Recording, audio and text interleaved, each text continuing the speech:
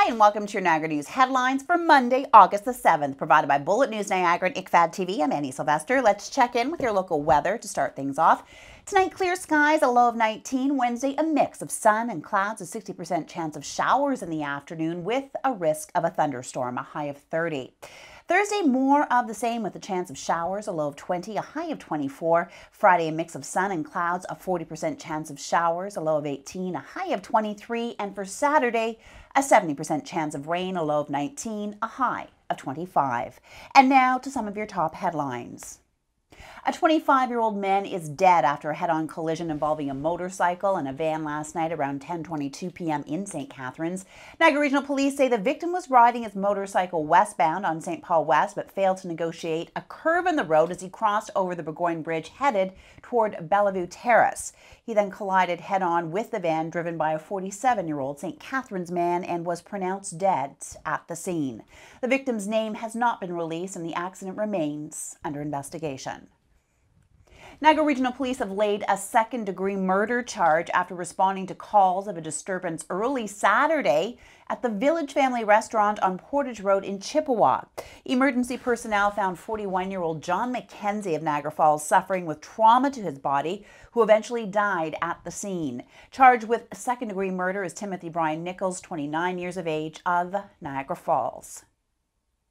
With NASA's latest space mission now landed on Mars, Brock University researcher Mariek Schmidt is getting down to work in California as part of a team of about 200 international scientists and engineers who will help direct the rover vehicle Curiosity in its search for signs of life. Her participation in the mission is funded by the Canadian Space Agency, and she will be one of 3 Canadians on the research team in Pasadena. She will work with other geochemists and mineralogists studying rocks in the Red Planet Gale crater. The $2.5 billion mission is expected to take about 98 weeks, though Schmidt's involvement with the research team may last 4 years or more in an extended mission.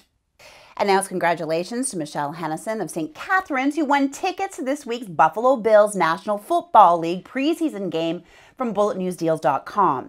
She and a guest will enjoy Thursday's game against the Washington Redskins at Ralph Wilson Stadium, courtesy of Gales Fuels. She did simply by registering with BulletNewsDeals.com. So please go to the site and check out all the great offers and keep an eye out for future free draws. Okay, let's take a break here. More news in a moment.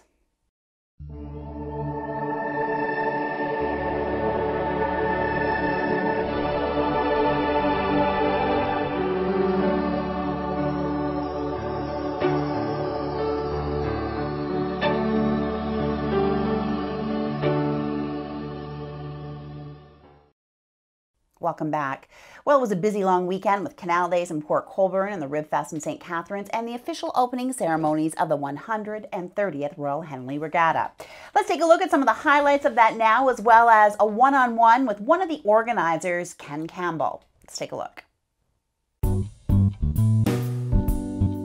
This is the 130th anniversary of the Regatta.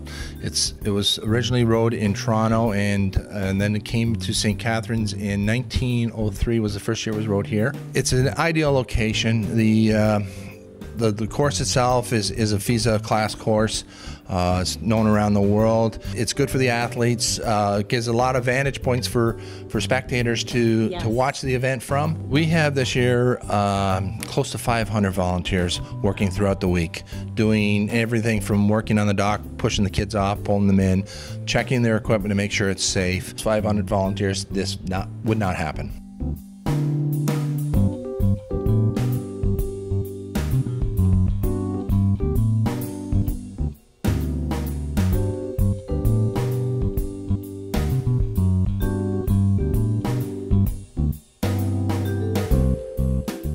Just elated. It's a great evening here in St. Catharines. We have about 3,000 participants from, I think it's 137 cities, about 37 provinces and states, 9 countries. Just a fantastic event here at the Royal Canadian Henley. And again, the weather's picture perfect for it. Good evening, everybody, and welcome again to the opening to the 130th Royal Canadian Henley Regatta. As we start the week off, we can reflect back on the events that took place last week at the Olympics. And Canada was well represented at the Olympics. Our results were a little bit mixed, but we're pretty pleased with the silvers that we did have. And so I congratulate all our future Olympians that are here. This year, we're very fortunate through the assistance of the Celebrate Ontario to be awarded a grant to help make this a very special year. Some of the things that are going to make it special are what you're going to see a little bit different. To my right, on your left, we have a water wall, and this is rowing art on the water. Some of the other events that you're going to notice as the week progresses is coming in for Thursday, Friday, Saturday, Sunday for finals. Across the way, we will have a large Jumbotron TV that will be put up. And on that, we're going to showcase the starts. We have cameras at the start. And so people in the grandstand will be able to sit and watch the starts of all the races on the screen. If you have your handheld phones and you go to the Henley Regatta website, there will be a downloadable link where you can actually see results on your phone live. And this is a first for us, and we're pretty excited about this opportunity.